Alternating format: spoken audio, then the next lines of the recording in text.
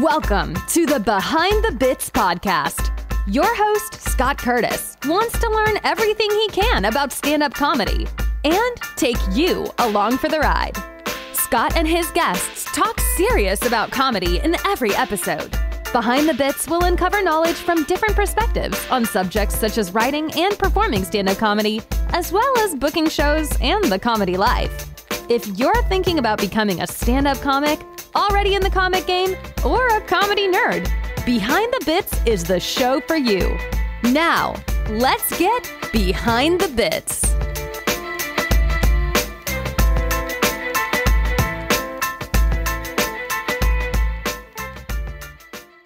Welcome back to the Behind the Bits podcast. I'm still Scott Curtis, and I've got Bob Zany with me. How you doing, Bob?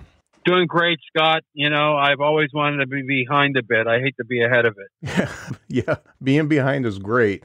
Now, I got to say, I probably know way too much about you. It's kind of getting from the being a super fan to being kind of a stalker. So I already know everything about you. Well, I think that chip you had implanted in me is kind of my fault. Yeah. I should have said no. For instance, your co-star in the movie 23 Minutes to Midnight is Nia Peoples, and you went to school with her, right? Yeah, it's actually called 23 Minutes to Sunrise. It's out there somewhere. I know it was in Redbox for a while, which was kind of cool. Yeah. Going to a convenience store and seeing my name on a Redbox. But yeah, Nia and I went to high school together. She is class of 1980. I was class of 79. She actually gave me rides to school her junior year. And then we ended up doing shows together at the Ice House in Pasadena, inviting everybody from high school to come see. And then she went in a separate direction called Success. And I'm here talking with you. Oh, you've arrived, baby. Yeah.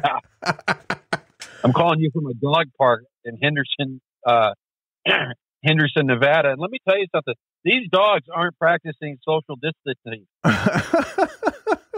And, you know, that's the thing that cracks me up about it, Scott. Think about it. Dogs are supposed to have their sense of smell is like 500,000 times better than ours. Yeah. So couldn't it just call that in? Hey, isn't that Peppy about 3 blocks over's ass? Yeah, I think that's a great idea. If we can train them to do that, that would be better. Because we don't need to see that. We don't need to see the butt smelling. Right. It's a whole new world with this COVID-19 thing going on. By the way, I suggest everybody COVID-19 when it hits 20 sell. You're still writing, aren't you? Oh, all the time. I have no other. You know what? I'm not saying that some of these stores are price gouging, but I couldn't believe how many times I heard price check at the 99-cent only store. And I know the podcast isn't about jokes and stuff. It's more about the seriousness of it all. And really, you have to be a very serious human being to want to be funny. I'll tell you that much. And I'm not being sarcastic or facetious. Right. And that's, any comic that's listening to this that doesn't know about your career and how long you've been traveling and just doing the circuit, they need to know, because you're kind of the godfather right now, and you're the one that has done all the work and did what needs to be done, even though you were close but no cigar in a lot of things. Well, yeah, I think there's a few people like that in this business that can say that, but I always point when people say, they talk about flattening the curve right now with the disease. Well, my career's been a flat line, but at least it's been consistent. You know what I mean? Yep. I mean, some of them. I have a lot of old friends in the business who went far up and then way down, and I never even hear from them again. Yeah. Are you still friends with Murray Langston? Yeah, I don't know. Unless was there a falling out that I didn't hear about? No, I just wondered. I follow him on Facebook, and he puts out some funny and weird content. Yeah, he's constantly putting stuff on Facebook, jokes and stuff. Murray, yeah, he's one of those guys that in the beginning was kind of there for me. Doing that movie with Linda Blair and him was an amazing experience. Yeah, obviously he shared some of the same interest as you, because you did the Gong Show and he did the Gong Show too. Right. My episode, I wasn't on with him, but about 3 years later, I was a messenger in Hollywood, and I actually delivered a check to him somewhere. Maybe it was to his accountant, and you could see through the envelope, and it was like a check for $40,000. And this is like 1980, and I'm going, hey, wait a second, maybe I'm going to go in the right business. Yeah, no doubt. But then about 8 years later, we did the movie Up Your Alley, and they called it a labor of love, which means we didn't get paid much. Right. That's for sure. Now, obviously, when we first started talking, you threw out a couple good current one-liners, and most of your humor has to be relatively current, like for the Zany report that you do on Bob and Tom and stuff like that. Right. What is your process to get the jokes going? I mean, you obviously can fire them out pretty quick. Do you just like read the paper or check the internet and write from there? Yeah, I'm actually a newspaper guy still. Of course, if I hear something on the radio or the TV or see something that, pops out, yeah.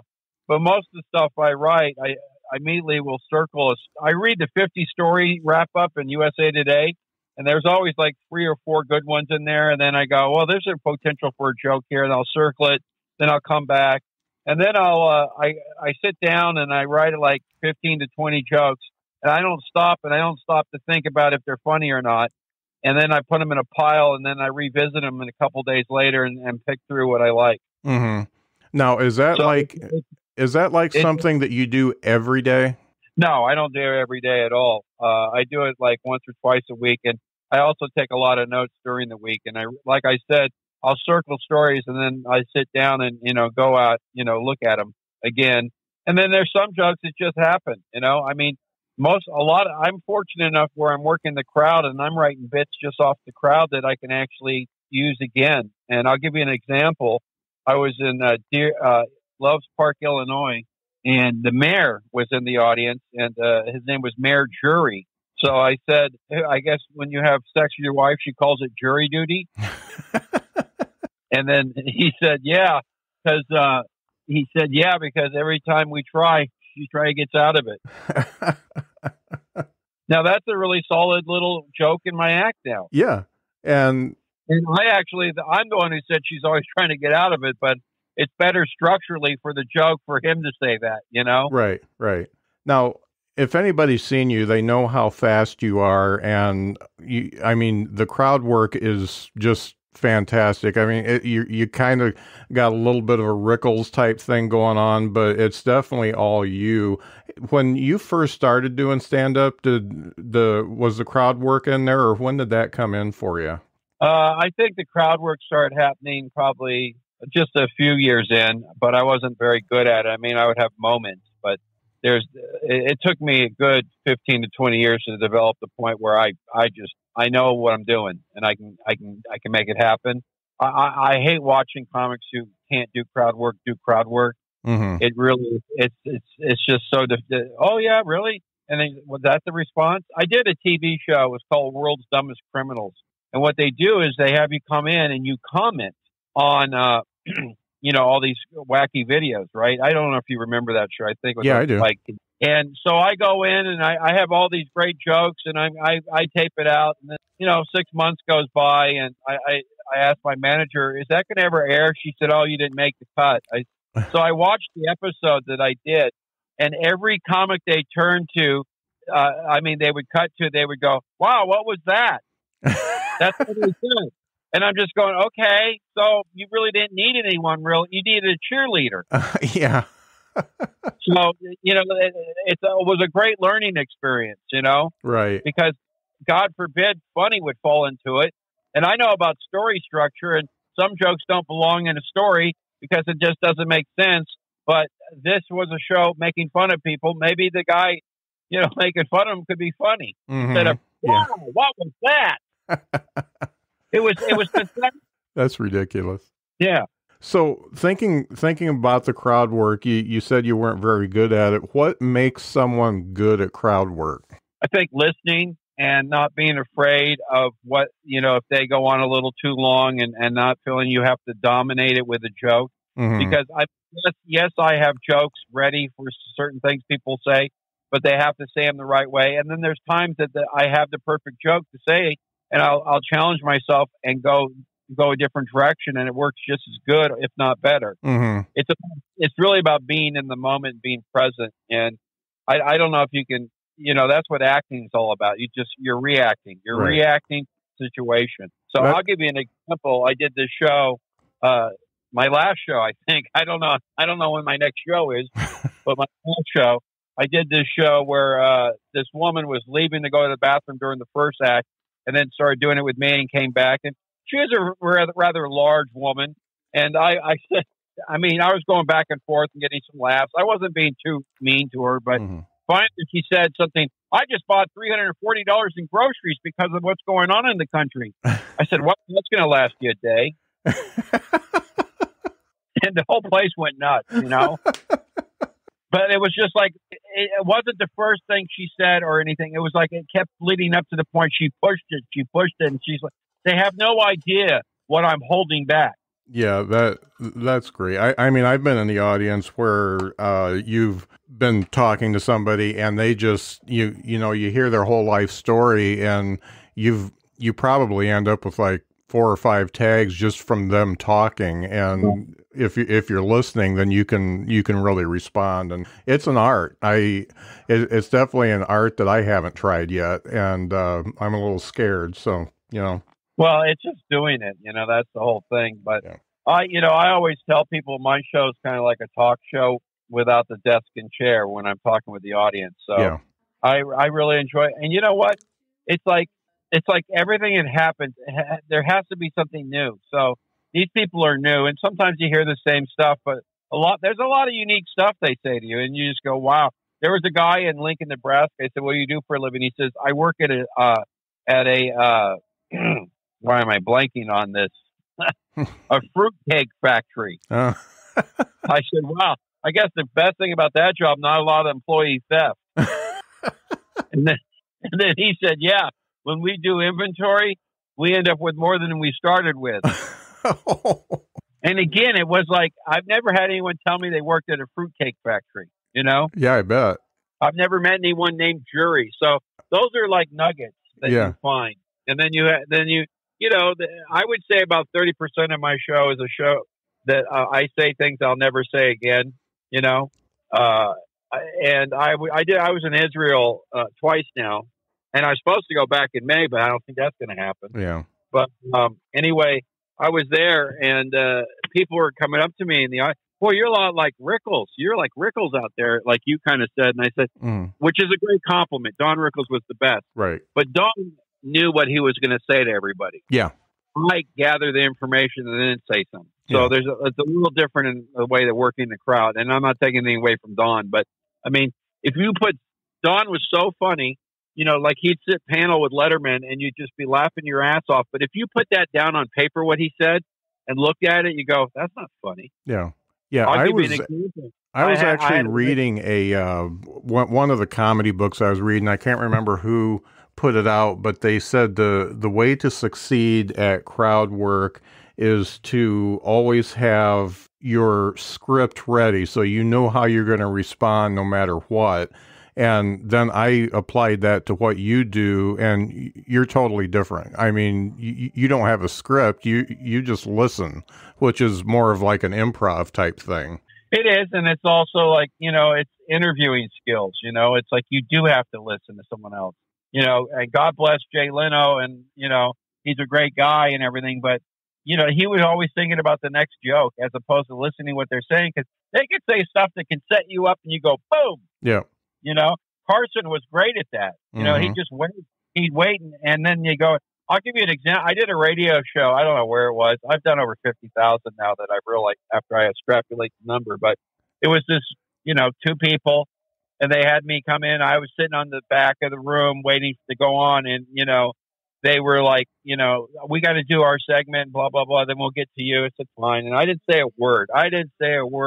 And then, finally they said, oh, Bob's been real quiet because they told me to be. And then I went off on them. They were on the ground laughing, and I took the show over. Jimmy Pardo does that. I did his podcast, and for the first 15 minutes, he makes you sit there and not say a word, and he keeps referring to you, and you're not allowed to respond. Oh, yeah. You should do Gottfried's podcast sometime, because he'll tell you your whole history before it even gets started, and that's about 15 minutes. His history or your history? He'll talk about your history. I mean, he basically reads your IMDb, your biography, anything you've ever been in, and it's hilarious because he goes on for minutes and minutes sometimes. Right. Well, the world's longest intro? Yeah. And it's just become, he did it, he didn't do it ironically before, but now it's a little kind of ironic just because it gets him a laugh, and it loosens the guests up because they say, "Oh, I didn't even know I did that," Now, did a lot of people tell you, Scott, you sound like Tom Bodette? No. So Motel 6, huh? Yeah.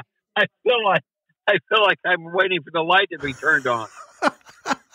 Come over to Motel 6, $16.99, and the beds may or may not have bed bugs.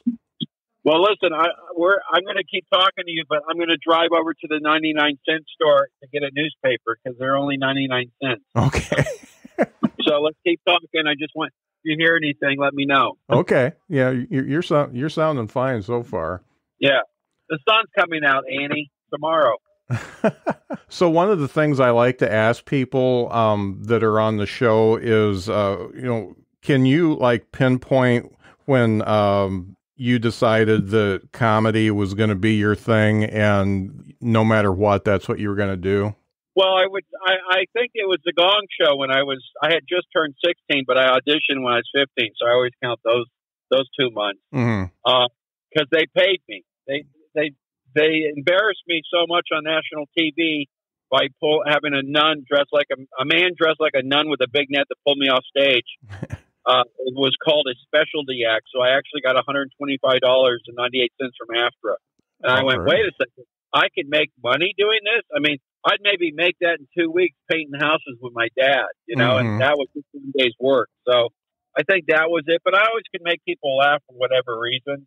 And, when you go back in retrospect, you go, the hoops and everything I had to do to get to wherever I'm at, there was, it's a rough road. Mm-hmm.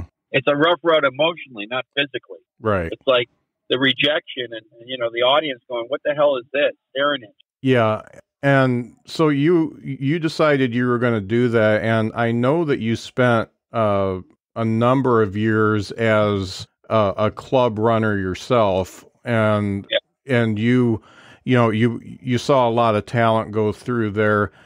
As a club runner, what do you look for in a comic to say, yeah, they're okay for the club, or yeah, I think they're going to probably do well? Well, I was a club booker, and I pretty much booked my own room, so they were all called Bob Zany's Comedy Outlet, except for the Rodney Dangerfield rooms in Vegas and L.A. They were at Rodney's place. For some reason, he wanted to go with that name. But anyway, I mean, I gave people shots, basically, because I knew what it was like for me when I started out. And, it's funny, I say that, and I only had been doing it for 6-7 years when I started booking rooms. But I'd give them shots, but I always told, them that, look, I can get you in the door. It's up for you to be able to stay on the other side of the door. And meaning, you have to do a good show. I can't go to bat for you if you bomb. Right. So it was more about giving people shots and helping them out. There's a lot of people who work for me that, Andy Kindler started out with me, Alonzo Bowden.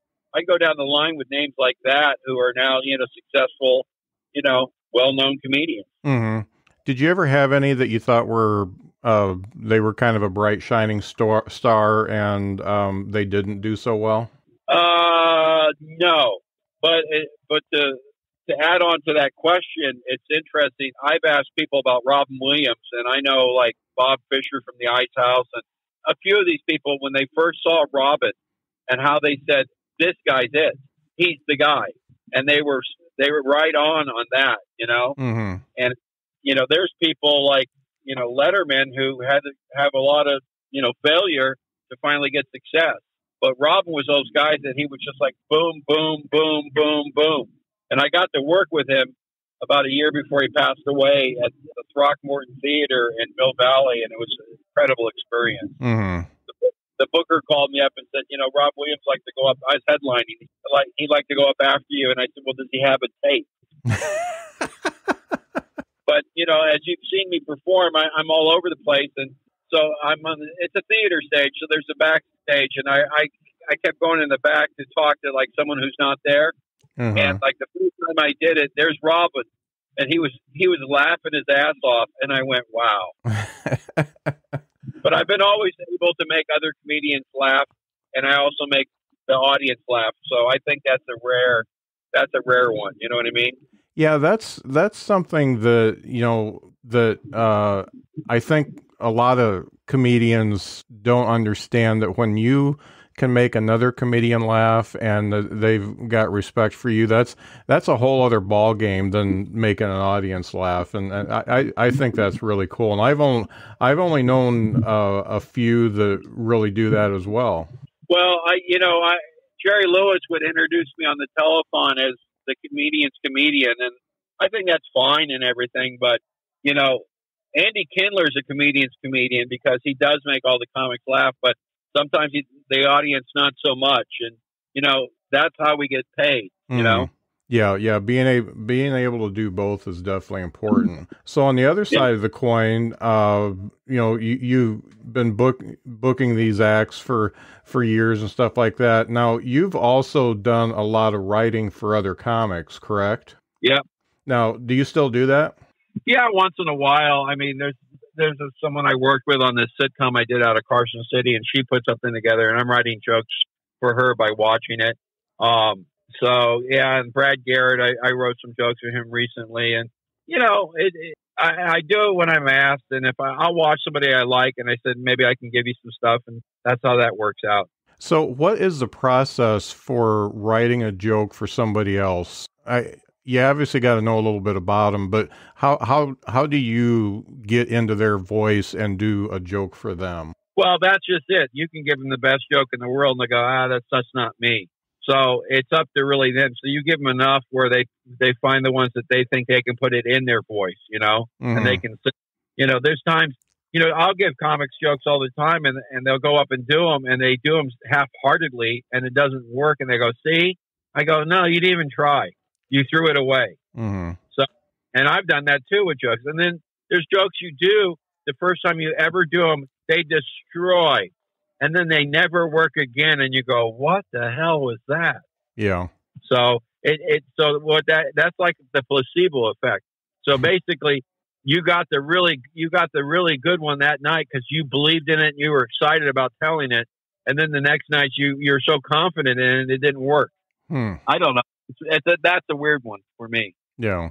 Do you have any jokes that you just fell in love with that you don't understand why they don't work? Yeah, there's a few. There one was, you know, my brother and sister are living in their car, and they found out she's pregnant. My brother and sister-in-law. I'm not from Kentucky. My brother and sister are living in their car, and they just found out she's pregnant, so now they're out looking for a bigger car. That's funny. Yeah, it is funny, but it doesn't really fit the stage. And then another one, this is like, I have rejection letters from people because I always try to write for something when I first started out. I have a rejection letter from Mad Magazine telling me that one of my jokes was too offensive. Oh. It was a car for the blind, and I had the little canes in the front going back and forth. Give them a diagram and everything. And then I have another rejection letter from Rodney Dangerfield, who 10 years later I ended up working for. Or it was maybe even 8 years later. But anyway, one of the jokes I submitted was like perfect Rodney. It was, I went to an Everything Must Go cell. They asked me to leave. So anyway, it's their voice, and they're the ones that have to sell it. So you sit back and you give them whatever you give them, and you know it's picking and you know, like the writers on the Tonight Show, I think they have to write like 20 jokes. This is the old days. I don't know what they do now, but they had to write 20 jokes a day, and they'd be lucky if they got 1 or 2 jokes on in a week. So out of 100 jokes, if they got 1 or 2, they were batting pretty good. It's like baseball. Yeah, I've heard some interviews with people who wrote for the Tonight Show, and that's exactly what goes on. And I mean, that's a grind. And I mean, you got to pull stuff out of nothing sometimes to get those 20 jokes. Yep. Thinking about the different areas of the country, because you pretty much do coast to coast, north to south. Do you have any favorite places where your favorite audiences are? No, No.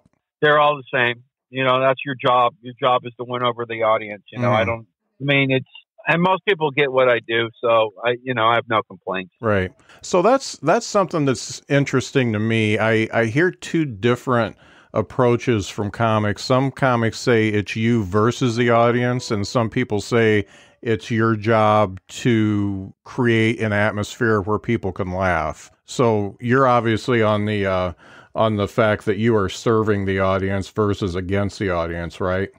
Yeah, and you're one of them. You know, I couldn't go out and make fun of people in the audience if I wasn't making fun of myself. Mm-hmm. So, I mean, they have to get, I'm you, but I'm not sitting down in a chair watching me. Right. You know, that's where you have to be with them. You have to be on their level. You're not above them and you're not below them. You're on their level. But also, when people heckle me, I say, I wish you luck. Let's see what happens. I'm a little above their level when it comes to that one. Uh-huh. But I think by now that when you go somewhere, probably at least 2/3 of the audience knows who you are and what to expect. Do you think that's about right? Maybe half. You know, Okay. I'll tell you, it's amazing. It does. You really think you're known. And I was doing a show at the Maxim Hotel in Las Vegas. This had to be about 25 years ago. And Brad Upton and I were working together. And some lady came up to us after the show and said, you know, you guys are amazing. This is the best comedy show I've ever seen. I went across the street and I saw this guy named Carrot Top at Bally's, and all he did was props. And I'm just going, okay. You didn't know who Carrot Top was, but you just paid 5 times the amount to go see him because he was in the big room. Yeah. So it's like most people, and it's fine with me. It's fine if they know you. I mean, there was a point in the 90s when I had done so much TV, I was getting the old Steve Martin thing why he quit doing comedy because people were yelling out his bits. I was getting that for a while, and it was a little frustrating, you know? Yeah, I bet. Now people request jokes. I'm more than happy to sneak them in. Yeah, I was always, I was in a lot of the audiences in the 90s. You were playing Midwest. That's when I became super. Yeah. Well, you're going to really have to rethink that. Yeah.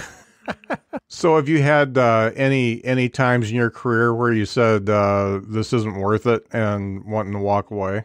No, but I fantasize about having a day job and just going, to work and then coming home. Yeah. Because I did a day job, so I knew kind of what that was like.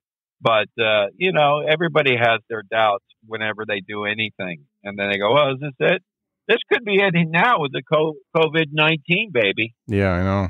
Who knows when people are going to feel comfortable to go back out. Here's another thing. Now I'm at the Dollar Tree, and next door to it is the Plasma Center. And the people standing in line outside aren't practicing social distancing. No doubt. So that's good to know that they're donating blood. That stuff is still open? That's one way to get a free COVID-19 test. Holy cow. That's totally nuts. I know you're busy and I don't want to keep you forever. One of the things that I've always admired about you is that you can work 100% clean, and you can also work a little blue. How did that come about, and how do you differentiate your act and stuff like that between the clean and dirty stuff? Well, and I think unless you're saying the F word every 5 seconds, clean and dirty are left to interpretation by audience members. I mean, I've done an adult show where a woman comes up and says, wow, you're so funny and you're so clean out there. Thank you. And I go, did you watch the show? But, I do a lot of corporate stuff, and people, and there's so much on YouTube now of me that I haven't watched, and who knows what I'm saying. I always tell them, if they have any doubts, just tell them I did the Jerry Lewis Telethon for 17 years, and I didn't say the F word on the air. You know what I mean? I know when to be clean and when not to be. I think any comic who's done a lot of corporate shows where they say, hey, do whatever you want, that's when you have to really hold back. Because that's some idiot giving you advice. Right. So, and you let the audience decide. You know, you kind of let the audience go, oh, okay, you're letting me go a little further. And the stuff that's a little off color is the stuff that gets the biggest laugh. So I don't know what to tell you. Yeah. It's I've watched you walk the line and go over the line when you found out you could, and that's an art because you're listening again, obviously. Yep. Yeah. One final thing: when you are watching comics now and giving advice to comics, let's pretend like the country's not shut down. And what would you say are the 3 biggest things a comic needs to know to be successful? Well, it's stage time. It's getting so comfortable with yourself. When you walk out there, there's not a room full of people. You're just standing there, with one other person talking. You have to be comfortable. And likability is important too. I mean, when you said about you against the audience, well, there's an adversary thing going like, well, they're the problem. Well, they're not the problem because they're there because of you. Because they want to laugh and they want to have a good time. Mm-hmm. So likability is a big one. And, wanting to do it in the first place. The audience can tell if you don't want to be up there. Yeah. I do a joke at the end of my act that I've been doing since like 1981, and I remember I had this manager tell me he didn't like the joke, and it finally became me. It says, I got to get going because I don't want to be here. And I remember I'm young, I'm like 20, 21, and he saw me. He says, I don't know if that joke, it doesn't make sense to me. Why are you saying that? But it took me years to grow into that. I can say that knowing I want to be there, but they get what I'm saying. You know what I mean? Yeah, I've heard that, and that's just hilarious. Well, Bob, I really appreciate you being on the show. Is there any thing that you'd like to plug before we get off? Right. 2 things. One, DryBar's got my comedy special, which is completely clean, by the way. It's supposed to drop April 15th, but we'll see if it's going to be a little later than that. Okay. So that's kind of cool. And then the other thing is I'm starting to sell off a lot of my memorabilia and collectibles on Macari. It's an app. It's called MERCARI. Okay. And it's some great stuff. I'm going to have a lot of showbiz stuff there too because I got too much. And I don't have any kids, so I have no one to leave it to.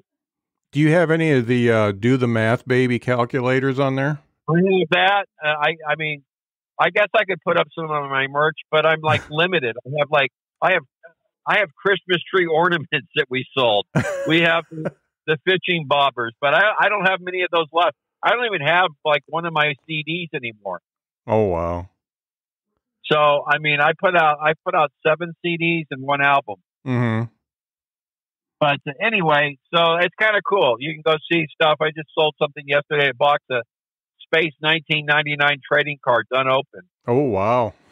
From 1976. I got a lot of that stuff. So it's kind of cool. Macari is the app. I guess if you search Bob Zany, you can find my stuff. Yeah, cool. I'll put a link to the Macari app in the notes here, and I'll be looking for that DryBar special too. That sounds great. And if you want to see a good documentary, Close But No Cigar is just fantastic. You can still buy that, right? I think it's still on Amazon. The last time I spoke to the person in charge of that, so I think you can buy a physical copy. I don't know if they set up the downloads again or not because they were wanting to pay us 16 cents per view. Yeah, and they charge 10. It's like too much. Yeah, that's like Spotify. Yeah. What a mess. So, but anyway, we'll see what happens. We'll keep moving. Well, Bob, I have to say you've always been one of my favorites, and you're one of the reasons why I do stand up now, and I really appreciate you being on the show.